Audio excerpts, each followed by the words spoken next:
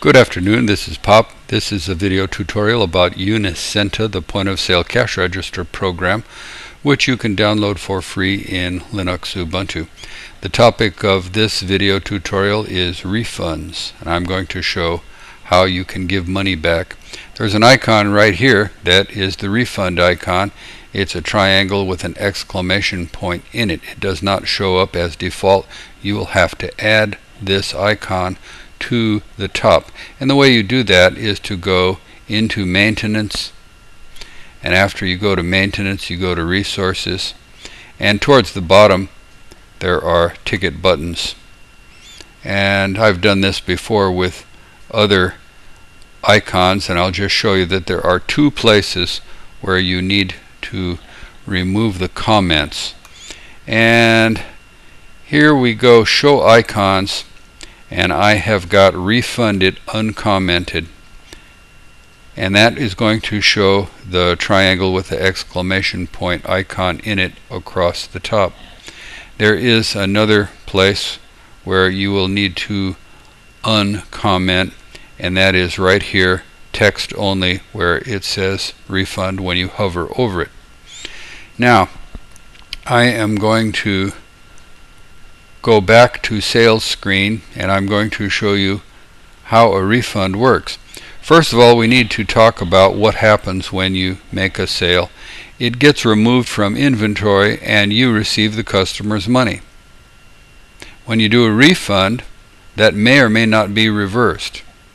You will be giving him back his money, but in some cases you will not be returning the item back into inventory, because it might be damaged or he might be dissatisfied in some manner.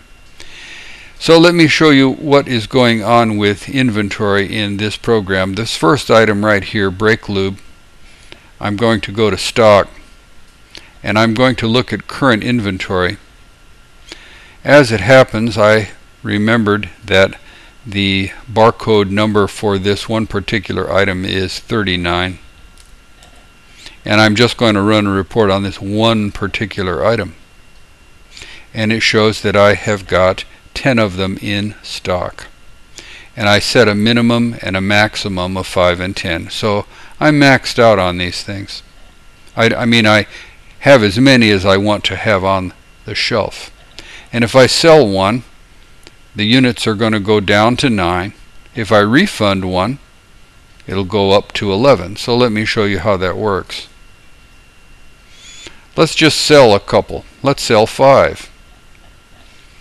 Here are, one of them is on for sale, and I'm just going to bump it up to 5, and I'm going to say OK, and he gave me $21.65 exact change in cash.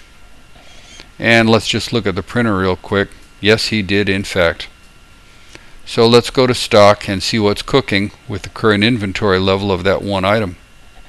Run the report. See, I've only got 5 left.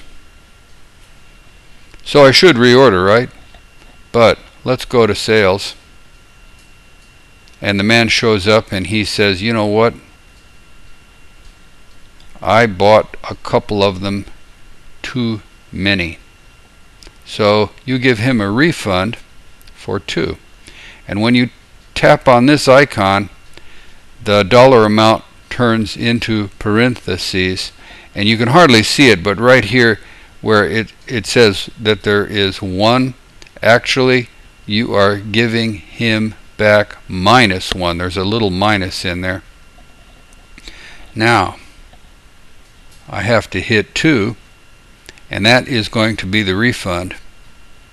And when I hit equals, you want to make the refund? Yes.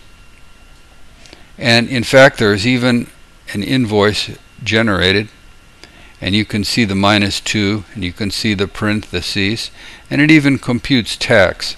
Some of the money which you received back will go back into tax, and that's handled correctly.